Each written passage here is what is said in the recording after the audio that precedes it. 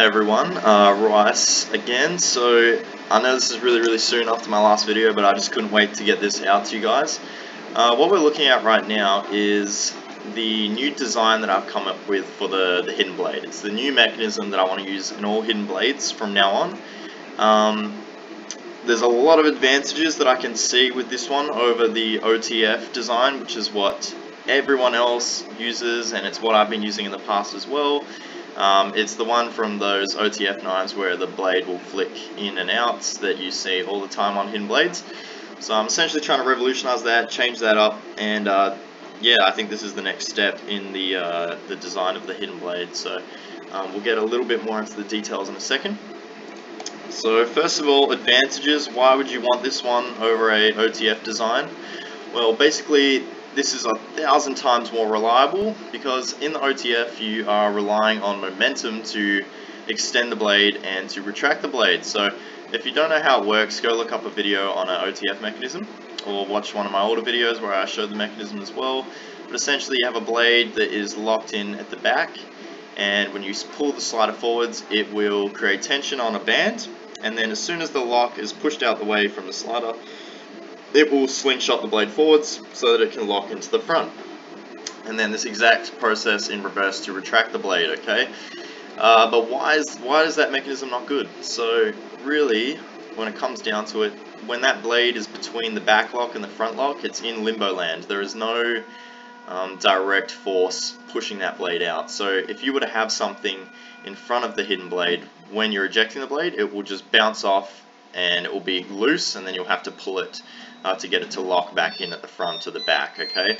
So with this design you will not have this issue. The system will actually push the blade through the target, so even if there is something obstructing the blade, it will push through that. So I remember in one of the games, I can't remember exactly what scene it was, but one of the assassins holds the blade up to someone and he extends the blade through him, and that just would not be possible with the OTF design, but with this design it is definitely possible, okay?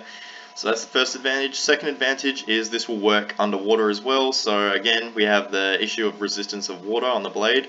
With this design it's not going to be any issue. It will still extend and retract in the water.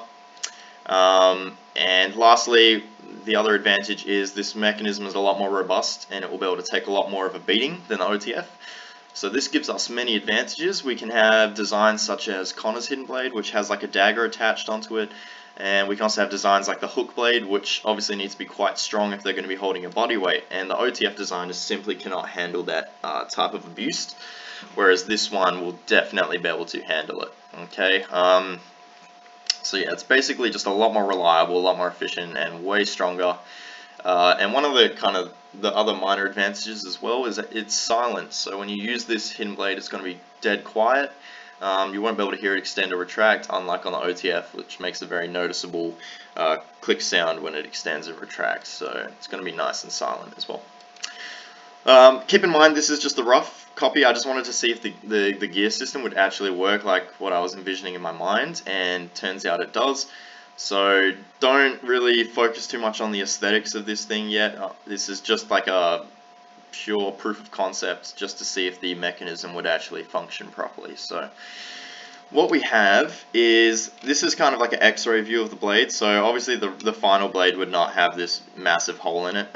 This is just so you can see what's happening in the mechanism. This pit would all be filled in. And the gear track I would make a lot smaller, so it would be a lot smaller gear on the inside.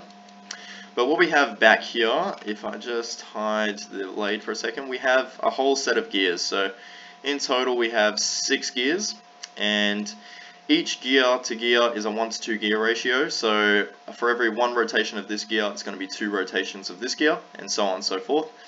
So pretty much we go 1, and then 2, then we go 4, 6, 8, and so on and so forth till we get to 32 spins on the final gear. Okay, so that is a lot of spins. So from 1 rotation of this gear, we're going to get 32 rotations of this gear. So it's a 1:32 gear ratio, which is phenomenal. So that's more than adequate to extend and retract our blade. My prediction is we're only going to need half of a rotation of this gear, which is going to be 16 rotations of this gear, in order to extend and retract the actual blade segment itself. Okay, so in terms of the actual mechanism here, this is completely original. I thought of this, I've been thinking of this for a while, and now finally I'm going to do it. I'm going to start prototyping it, and hopefully we can get a nice working model that I can show you guys in real life. But for now, it's just proof of concept that I've made on the computer. So yeah, I really wanted to get this out there because I had a feeling that this design was not going to be original for much longer. What tends to happen with me is I have an idea and I leave it too long, and then someone else comes out with it, and I just didn't want to have that hassle, so I'm just releasing it now so that you guys can see that I was original in designing this. So yeah, what we have is the gear system. We have the toothed blade on the internal segment here. You can see those gear teeth running along. And then we have the base. Now, all that's missing from this mechanism is a string and ring system that will rotate this gear here, which I've already thought of. I just need to model it. You can pretty much use the Amra wheel, but put it on a kind of like a pivot system, so a pin will rotate the gear when you rotate the wheel with the string and ring. So that's all sorted. It's going to be really awesome. I might add like a secondary lock for the blade so it's not just the gear holding it out, but yeah, let's kind of have a look. So if I show you here, we spin this gear and the blade will extend, and then when we rotate it back, the blade will retract. Okay, just like that. So nice and easy. So you don't really need much rotation on this back gear to extend and retract the blade. As you can see, the teeth lock into that gear. Now I haven't set the gear ratio distance between this gear and the linear gear correct, so that's why you can see the tooth's kind of into it a little bit there. But yeah, I don't want to mess around with that too much. I don't really enjoy doing that, so I just wanted to see if this would work. But yeah, it should work. I'm excited to try this out. But yeah, this is the original design by me for the next hidden blade system. So this will replace the OTF system. So yeah, if you guys like it, stay tuned for more updates. Hopefully we get this into a final product version and we can start getting rid of those OTF hidden blades, which are now obsolete. Alright, awesome. Thanks guys. See ya.